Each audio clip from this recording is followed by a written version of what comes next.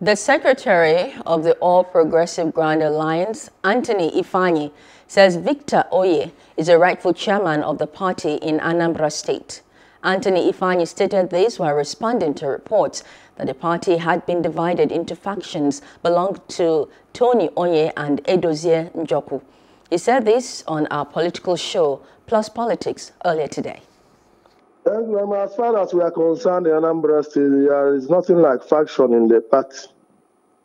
The authentic and the only national chairman of APGA is Chief Dr. Sir Victor Oye.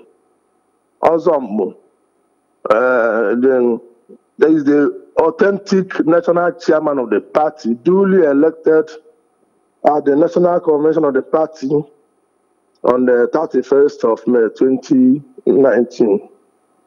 So we don't know Edozie Njoku and we don't know where he's coming from.